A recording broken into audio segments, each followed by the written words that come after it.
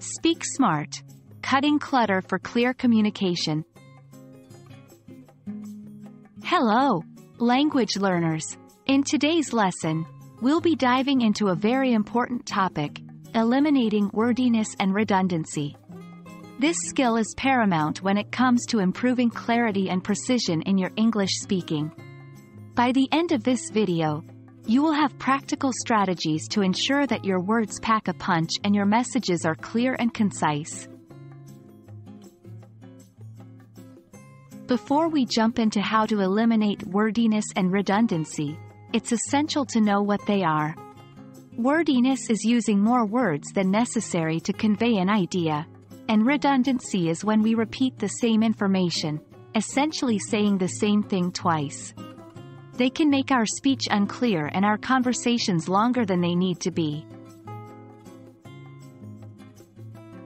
When it comes to eliminating wordiness, there are a few key strategies to keep in mind. 1. Avoid fillers and unnecessary expressions.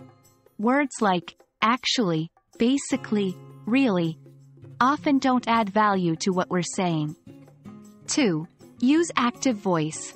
Active voice makes your sentences direct and crisp. Instead of saying, "The cake was eaten by me," say, "I ate the cake." 3. Get to the point. Avoid roundabout ways of saying things. Be clear and straightforward with your words. Redundancy, like wordiness, can also clutter our speech. Here are some strategies to tackle it. 1. Avoid repeating the same idea. Try to express your idea once and then move on. If you have to reiterate a point, try to do it in a different context or with a different emphasis. 2. Be cautious with synonyms. Using synonyms can enhance our language, but if we're not careful, it can lead to redundancy. Saying, "shiny and glossy," is redundant because both words mean the same thing. 3. Eliminate redundant pairs. Phrases like join together, end result, advance warning are redundant because one word in the pair implies the other. Lastly, remember that improving your speech takes practice.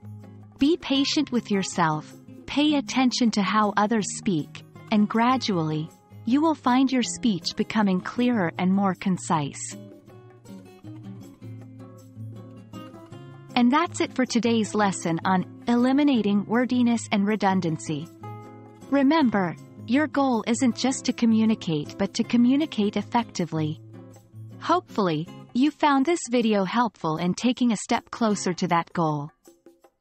Until next time, keep practicing, keep learning, and as always, keep speaking English with confidence.